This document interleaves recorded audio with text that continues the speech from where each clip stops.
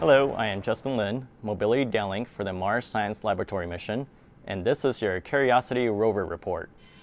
Over the winter holidays, Curiosity was parked at a location dubbed Grandma's House at Yellowknife Bay.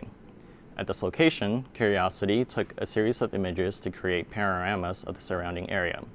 In addition, the team downloaded as much data as possible from Curiosity to free up the onboard data storage space to give her a fresh start to the new year. Once the new year approached, Curiosity was ready to spin her wheels and stretch her arm. She started off with a 3-meter drive to an interesting feature called Snake River. Over time, dust has accumulated on all the rocks, and it hides features such as fissures, inclusions, or pits that are of interest.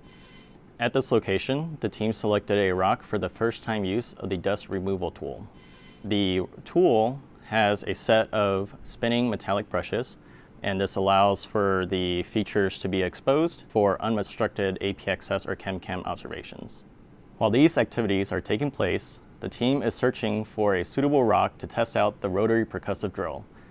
This is a very exciting activity because it will be the first time that we will be drilling into a rock, acquire a sample from deep within the rock, and also sort and transport it to the science instruments on board Curiosity. This has been your Curiosity Rover report. Please check back for more updates.